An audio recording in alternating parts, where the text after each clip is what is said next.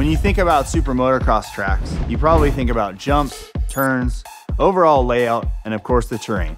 But what really gives each track its unique character is the dirt. When you come to outdoors, I mean, the biggest thing they do is they just prep it a little deeper, but it's always the same dirt from where that location is. So if it's harder packed, it needs more water. And then if it's softer, it doesn't need as much water, but that loaminess is what keeps it as soft as it is. I'd say the best dirt would be more like a red sandy clay is usually the better dirt. It kind of holds together nice, but ruts real good. But you can make any dirt good if you put enough time into it. High Point's a pretty heavy clay material, a little bit of topsoil in there, but we do add a lot of organic material, sawdust, and then in the fall we like to put straw or grass in the dirt so that way it rots over winter and makes the soil a little bit better for the next season. We like to use a heavier clay on the jumps, and then we like a more loamy material for the straightaways and the corners if possible.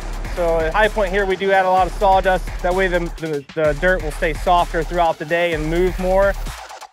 When the dirt's too soft, you just have everything moving underneath you. You're trying to gas it, your tires just dig.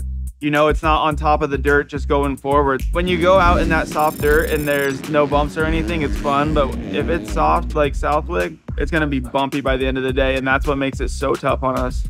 Sometimes you're just dealt with what you're dealt with. Like this weekend here, we had almost an inch of rain last night, you know, after we had already had the track prepped. So if it rains the night before Unadilla, that sponginess that you have in the morning is hard as a rock by the end of the day. And the way that stuff dries up, your mistakes come easier. For me, anything that rips over 12 inches is the way to go. A lot of guys rip a top 8 inches and then they prep the top 8 inches, and it's not a bad thing, but it's a little easier when you get the moisture deep, and as the day goes, the moisture comes to you versus it's just on the top and goes away.